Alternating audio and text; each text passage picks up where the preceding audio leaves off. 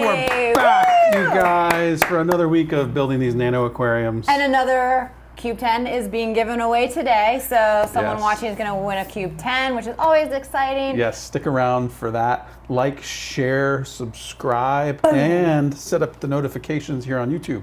Yes, and this is an exciting week. We're adding some fish and corals to these, and got a couple of announcements about the giveaway. We get started shortly. Yeah, we'll be right back.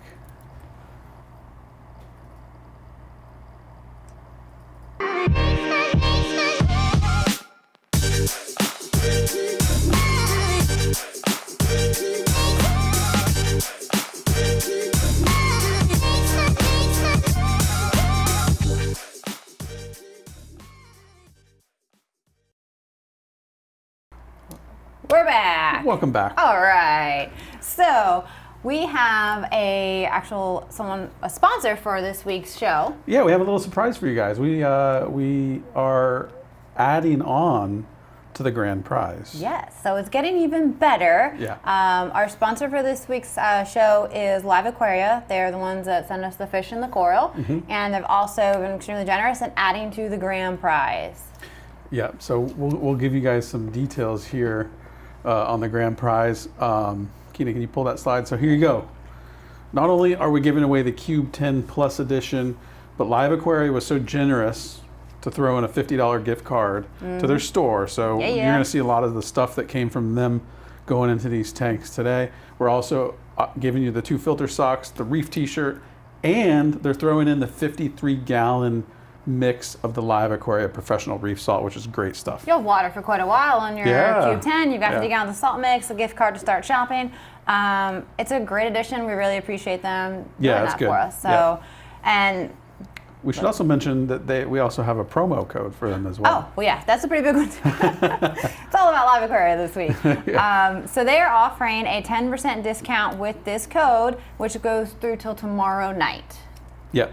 So there you go, guys. Go LA save 10% off. Good till tomorrow night. So if you've already got a tank, you already got a water box, go take advantage of that code. We'll post that up here again towards the end of the episode so you guys can remember it. But take advantage of that. That's a big deal. Yeah, so we've used Live Aquaria for quite a bit of some of our builds and stuff. Eel Island, we used them for fish and corals, and they really have a great selection, very healthy livestock. They truly do quarantine them, evaluate them, and they condition them before they put them up for sale. They've got divers den, which is actually what you see is what you get. Fish, corals, some really nice rare stuff. They're probably one of the biggest online retailers fish and corals and stuff like that. I have personally shopped with Live Aquaria, I mean, for as long as that I've known about them. They're really unique in the aspect that they have a diver's den. These are fish that they pick out and they quarantine them right there in Wisconsin. And it's top-notch stuff. Check them out. Take advantage of that coupon code if you already got an established tank. And we're lucky enough to have some stuff from them for this week. So we're on week 3 of our Cube 10 builds, and last week we added some inverts, talked about testing, cycling, and bacteria, and now these aquariums are ready for the first fish and first coral. But you do have to be selective, and you have to be kind of careful what you choose to add, how much you're adding, especially if this is your first tank ever. So you don't want to be adding anything that's real sensitive or gets too big or is going to, be aggressive into, especially a nano type of aquarium. And start out slow, don't be adding things too fast to your aquariums. I'm going to say it again, no good things happen really fast in a saltwater aquarium, so you want to take your time. If you want to wait a little bit longer than we did to put fish and corals in, by all means do. Test your water, play it safe. Yeah, so we may go a little bit faster, add a little bit more stuff as we were doing this, just to kind of wrap this up in our 4 weeks. And we've also been doing this for quite a long time. But this is just a good example of some beginner fish and corals to kind of get your feet wet, or is this your first time getting livestock into the aquariums. Great thing about Live Aquaria is they've got categories that are nano fish, beginner fish, favorites, stuff like that. So you can see kind of a good starting and go. It'll tell you, is it hardy, is it aggressive, what size tank it should be in. So it gives a lot of information. They even have compatibility chart. Yeah. So if you want, they've gone into major detail with these things. So you can, on their website, you can find compatibility. You can say, I want to keep a clownfish and a goby, and you can go down the chart and you connect them together and it'll say whether or not they're compatible or That's not, awesome. which is really cool. Like she said, they tell you what gallon range aquarium is ideal for them. What their diet is, water conditions, you know, kind of all the things you need to know all in one spot with great healthy livestock selection. Yeah. So top notch. we're going to start off with what we're adding to our tanks today. So we're kind of going slightly different theme on each of ours, but first we should start with our fish. The fish? Fish? Yeah.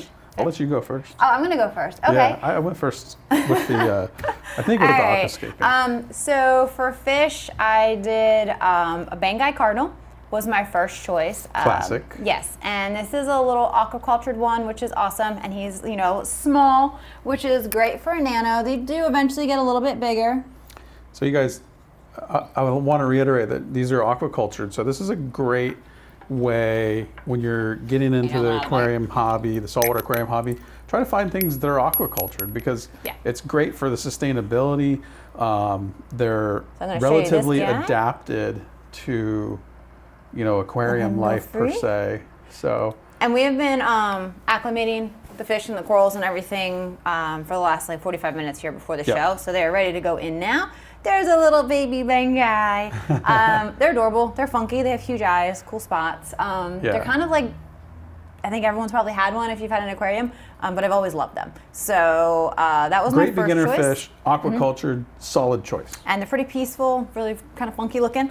And then my second choice that I put in is actually a bicolor blenny because blennies have such a cute personality. And they're great for kind of just jumping around the rocks, and they're adorable. See, this guy wants to show himself. So there's a close-up photo of it. I mean, look how pretty that thing is. Sorry, I switched out because he was going to dump. That's okay. Yeah, I mean, I love this fish. He's probably going to go run and hide, but... Show him again. Yeah, so let's pull that up again. If you love that fish, say you love that fish. I love all Post the little, it in the comments. all the little blennies, tail spots, bicolors. They're really hardy. It looks They're like a cartoon character. Yeah. And once they get used to you, I mean, they'll really just kind of just perch there and stare at you. They'll come say hi. A great personality for a little tiny fish. So those are my two choices for this nano. It's really two fish is the only one, is all that's going to go into here. So they've gone at the same time, and they should be buddies. The Banggai's already out doing his thing. And Rich has chosen two fish. What is your first one? My first fish is what's called a court jester goby. Ooh, these are super cool. I'm not going to be sure if you're going to be able to see him. There he is. He's hanging up front. There he is. There he is right there. Yeah, it's hard to see him. He's pretty paled out right now, just to get settled in. But yeah, these are pretty cool. He is in the goby family, and actually will sift a little bit of sand, stays small, really cool pattern and color to him. So gobies and blennies are like always a winning choice for a smaller tank. I love them. Everybody's favorite, a lot of people's favorite, but this is a little bit of a twist on your traditional clownfish. So we have here this is a snowflake clown, right? Yes. So this is a snowflake clownfish. This is captive bred, correct? Yeah. So yeah, this is a great little starter fish. There you go. Look how cool that is. Yeah, so the cool thing with clownfish is a lot of times if you've never gotten into this or it's your first tank, you only really know of Nemo, which is like a regular ocellaris. It's orange and white, regular stripes. But there are probably 100 different varieties out there now, from ones that are all black, all white, all orange, different patterns like this. Long fins, you know, all kinds of different stuff. So you have a lot of variety, and they're considered like your designer type clowns. They're all aquacultured to have that color trait or pattern trait. It's really cool with the variety that you can get.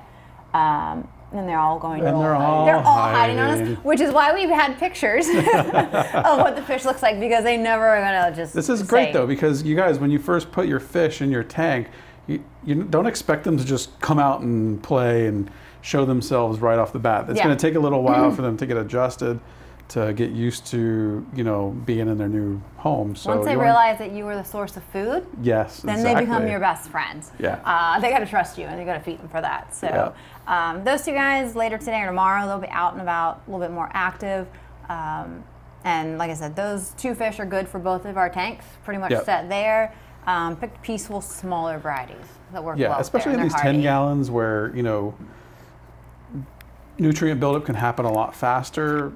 Try to go lighter on the fish, you know. It's gonna, in the long run, you're gonna thank yourself for doing that because, you know, you'll have less algae issues, you'll have less, you know, potential for like an ammonia spike or something like that. The smaller the tank, the more careful you've got to be with stocking, overfeeding, and stuff like that. So, you know, take it easy, take it slow.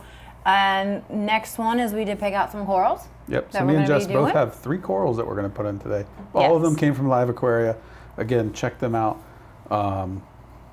It's a great place to shop for corals. So I'm doing a zoanthid tank, basically. So it's going to be all zoos, which is why I went with kind of a taller, bigger rock structure, because they only coat onto the rock. So they don't have any height to them. They don't go into the water column. So this is going to be all the surface area that they get to grow onto. And I cannot tell what these look like because they are closed, but I'm going to go ahead and just We've got a ton of people in here with us, Jess. We got Bill, Scott, Gail, Matt, Judith. There's too many to read. Now, most likely today, we will have no idea what these look like until they open a little bit more. And I'll probably end up kind of changing the spot that I put them in.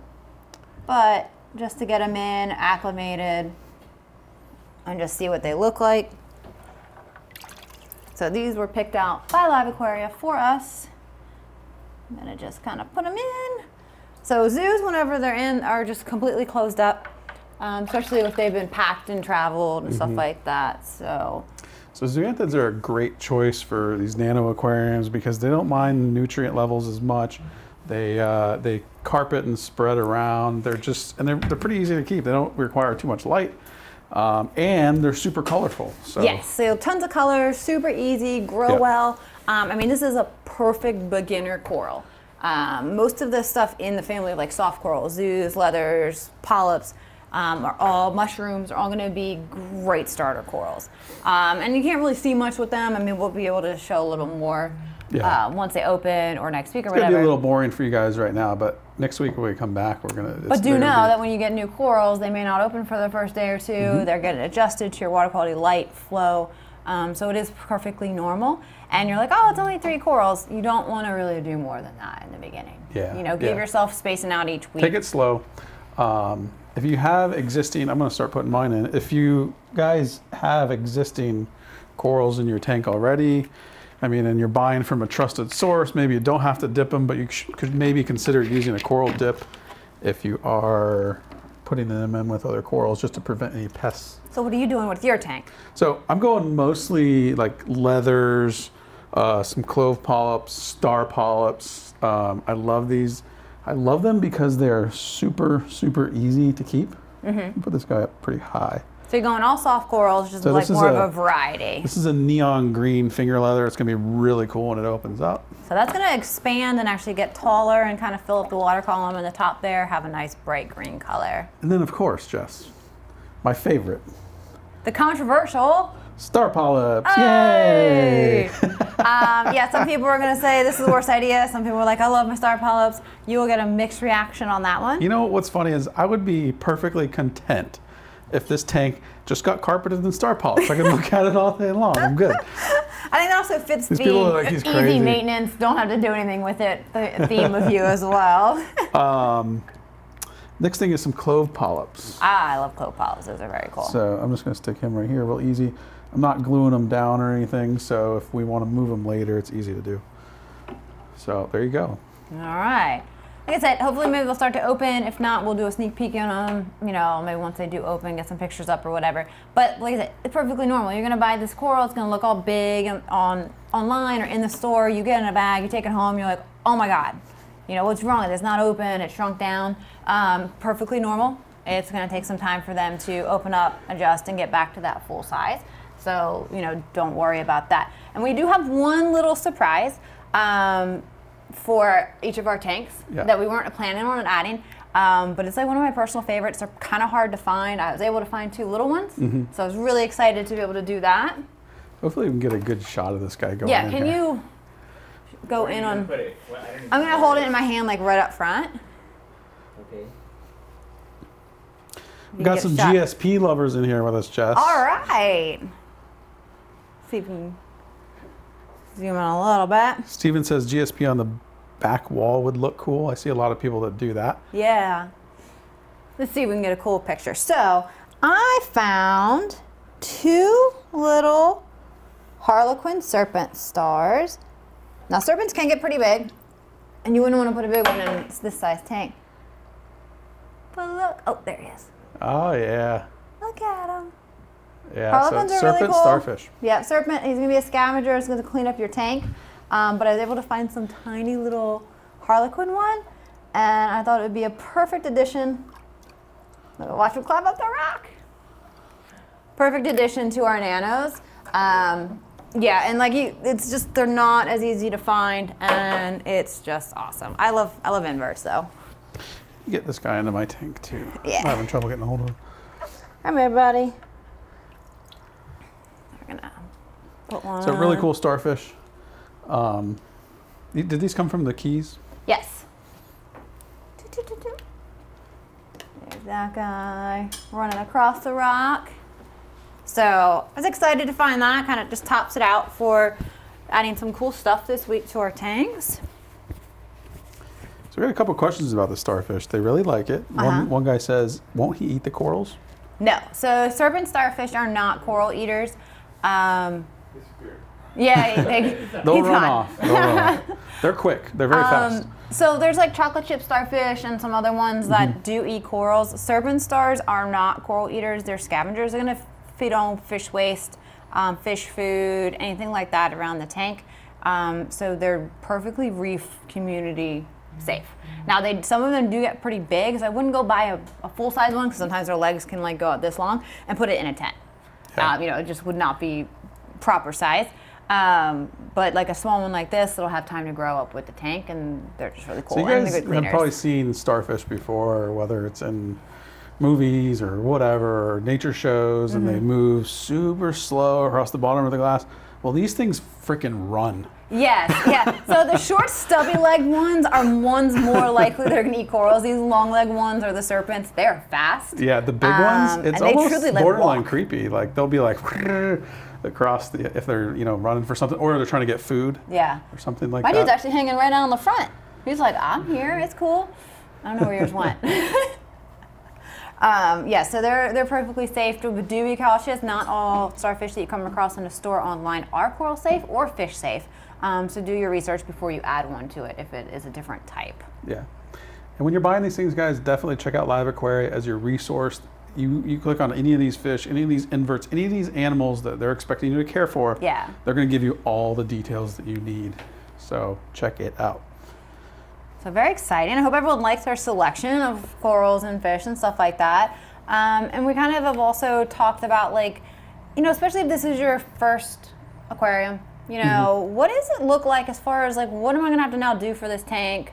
Don't forget about the discount going on Live Aquaria until end of tomorrow. LA Save 10% off your order. Guys, this ends tomorrow night, so take advantage of this. It's not often that you get an opportunity to save 10% on livestock. Yeah, they're nice to do of a that quality. promo for us and our viewers. So yeah, we're talking about what is your next step? You've put a few fish or fish and corals in here. What are things to consider as far as your maintenance or possibly more equipment that you could add or want to add to a nano type of thing? And maintenance-wise is, we're going to start looking at a water change schedule. You're going to be feeding now that you have fish in here. And, next week we're going to dive a little bit more into those things. Yeah. So if you guys didn't catch the first 2 episodes, definitely check those out. We added coral and fish this week. Next week's maintenance. Probably a few more corals or something going in here. Yep. Because it's kind of a week-by-week step. But next week we're going to actually show the maintenance and upkeep, changing media, water change, all that stuff on these to show you how to do it. But sometimes people they want to add more equipment, or depending on the type of fish and corals and stuff you keep, you may want to do some stuff. So one thing a lot of people ask about for nanos is protein skimmers. So not a necessity, but it is a benefit. Anything that removes waste product for your aquarium is going to be good. It's just a little bit harder to find protein skimmers for small tanks. It is, but they exist. You might take a little searching. There's a couple companies that have them, specifically ones, Tunza or Tunzi, as we call it here. I don't know offhand if there's one that fits the 10. Is there a 10-gallon? I don't know. I know that the Tunzi 9001 fits the Cube 20, but I don't know about the Cube 10. But there are some other small ones out there. I just don't, off the top of my head, know. That's why you guys got to hop in on our Facebook group and ask our users. There's about 7,000 of them in there that have that question answered. Yes. There's Keenan has a question for us. Yeah. Can you put anemone in a Cube 10? Okay, you can put an anemone in a Cube 10, but don't expect to have much else in there because most anemones either move around quite a bit or they tend to get large. So having other corals in there, you do risk that it's going to move or sting them. And a lot of times if you have an anemone, you have clownfish. And if clownfish has an anemone, he's going to be pretty protective of the area. So you really want to be able to keep other fish in there. Yeah. So like I have a 10 cube in my office right now that's all just rose bubbles. And it's like 7 of them in there. Yeah. And it's just filled the whole thing. And that's a great way to do it if you want an anemone. Yeah, just create a themed tank or, just something that's, strictly bubble anemones. Great. It's really cool. Another question? What wave maker do you recommend for the Cube 10? So that's another one of the equipment that you can add in here. I mean, my favorite is going to be for tanks in general is going to be the Nano, the Nano 5. It can be a little bit big for the Cube 10, but it's adjustable down to like 1%. So you can really adjust the speed and it will grow with you. There's a couple other Nano type of power heads out there. You can definitely ask around on what people have used. My firsthand experience is just with the Nano, and so it's controllable, which is great. Yeah, hop on our group. There's a lot of people using different things. One of the things she pointed out with the Nano that's really cool, like she said, it'll grow with you. So chances are you're going to start with a 10 or maybe you have another tank, but you're going to eventually move into maybe a 20 or a 50. It's pretty much impossible. And that Nano is going to jump, that's going to work all the way up into our 130-gallon system. So so it's a great purchase. And it's $199, completely controllable. Hooks up to your the same app that your lights are used, and it's really cool. That's a good one for that. And then another thing that we do recommend that's great to have for any size aquarium, but even so with the Nanos, is an ATL. And we talked about that, I think, last week as well, is you're going to have evaporation happen, and in a small body of water, it's going to cause your salinity to fluctuate a lot more than in a big tank. So topping off, consistently, 1 or 2 times a day, or if you can't do that or you don't want the headache of doing it, get an ATO. XP Aqua is a great one. It's simple. You put a sensor here, have a bucket somewhere, and then it's going to top off the water for you. And it's going to keep everything super consistent, which is really important in a tank. Yeah, absolutely. Top offs, again, I've said this before in previous episodes, that's the #1 thing I learned early that you need to stay on top of. So invest in an auto top off if you can. Make sure if you don't have an RODI unit, you're going to the store to buy water. Yes. Got another question? Can you put mangroves in the back of the tank? Yeah. Yeah, you can do mangroves in there. Yeah. I guess as long as you have general overhead lighting, that would be proper for them. The only thing I would be careful of is just if you put them in the back chambers as they got bigger and more roots, that you're not blocking the flow. Right. If you have any sponges and roots and stuff back there, you don't want to clog up the back chambers, but it's definitely possible. It'd be pretty cool looking. Any other questions? I see a good one here. Would you recommend adding a glass lid to stop evaporation? I personally would say no. If you're going to put a lid on this, use like the D&D jump guard. That's a mesh so that it can breathe. All that's going to happen with that glass lid is it's going to get covered in water and condensation, and it's going to restrict your light going through. They're just messy. Yeah. So whenever you have like a glass cover, like you said, you're actually going to trap heat. You're going to block light because the condensation buildup, but also when you're like cutting off the airflow, your CO2 and oxygen exchange does not occur as well, and that's going to cause your pH to get lower. You're not going to have enough oxygen and stuff in your water. So definitely not recommended for glass tops, really in any aquariums anymore. Go with mesh, or at least if you're going to do somewhat glass, like have some venting. Yeah, check out it's called the D jump guard. Yeah, D-D. It's pretty easy. It's kind of like a DIY kit. You do some cutting, you make it the size of the tank, you're good to go. Yeah. How do I win the grand prize? Great question, Keenan. We should probably talk about the grand prize and what it is and how you get to it. So I'm going to give that to you. So guys, if you head over to our website, and Keenan, can you pull that up for us? So if you head over to our website, we have a page dedicated. There's a link right there up top in blue. If you're on the home page, you can scroll down the pages there as well. So head over to this page. It's going to give you our entire guide of live episodes that we're doing. It's going to give you all the information you need. There's going to be a little sign-up form here in the blue section. So put your email in, your name. You're going to get one entry for that. You want multiple entries, it's going to ask you to visit our website, follow us on Instagram, and subscribe on YouTube. Those are all going to get you multiple entries. And then a little bit further down, we added the live stock that we actually added. Yep, and we just updated this page today, like Keenan said, so you can even come in and check out the fish and corals that we put in our tanks today, so that's pretty cool. It'll give you a nice little overview there. And definitely head on over there if you haven't already, get signed up. Yep. And we're also giving away a cube in this episode. There is. So not only do you get a chance for our final episode next week, but we have been giving away one every single week, and this week is no different. Yep. And Jess does have the winner, so. All right. We're doing it. We're doing it. We're doing it. Who is it? All right. The winner is Judith Soup. Judith Soup. Is she on YouTube? Or YouTube. Okay, so YouTube, Woo! Judith Soup. Congratulations. You just won yourself a Cube Congratulations. 10. That's awesome. So do email support@waterboxaquariums.com. Let them know you were the winner. They'll verify everything with you, and we'll get that Cube 10 on its way to you. Yep. So welcome, if you're not a part, to the Waterbox family. Yeah. It's a growing family. We It is have a growing lot of new people so joining our fast. group. Lots of new Waterbox going out and to new tank owners, repeat owners, just everybody. So we're staying really busy. Tanks are moving. And if you guys don't know, so Waterbox is in the US. We're also in Australia. We're in Asia. We are in Europe, all over Europe, the UK. What am I missing? We're in Dubai, UAE. Yeah. We're coming Also, all exciting over. news is we actually do have a dealer who is now in Hawaii. Oh yeah, so if So you're in that is Hawaii, a place that we did not have the ability to really Yeah. get tanks to, so we actually have a new dealer in Hawaii. So that's really exciting. A lot of people have always asked us who are from Hawaii how to get Waterbox, and now Yeah. it's gotten a lot easier. So if you're in the US or Canada, you can hop on waterboxaquariums.com to buy a Waterbox. We also have there in the footer of the website, you can visit we have a store locator, so you can find retail stores all over the US or all over the world there as well. Yeah. If you're in Europe, go to waterboxaquariumseu.com. Well, congratulations to Judith. We had really awesome. Then we got some. Now we have some fish and corals and everything in our cubes here. Do we have any other questions or anything? Or People are congratulating Judith Soup. They're saying, how did we pick today's winner?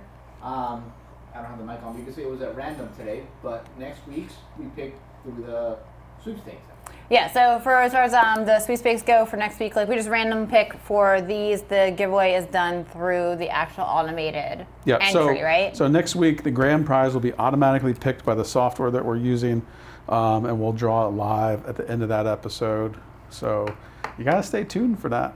And guys, when this series is over next week, we got some super cool stuff coming, so you gotta stay tuned. Something really big It's not coming. just the Nano Cube builds, guys.